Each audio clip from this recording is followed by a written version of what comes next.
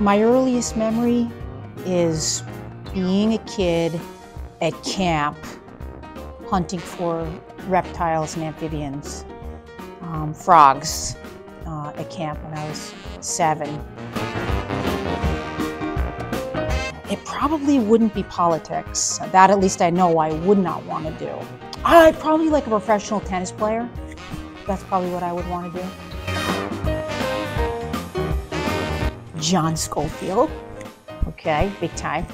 And I, of course, am a huge Jimi Hendrix fan. He's probably the first and forever guitarist that I just absolutely am crazy about.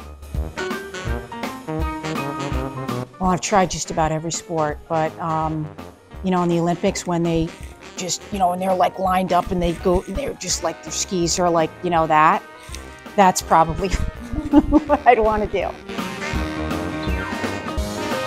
I'm living the dream right now. This is it.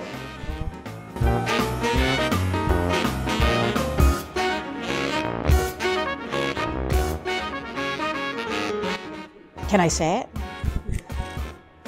It's probably all right.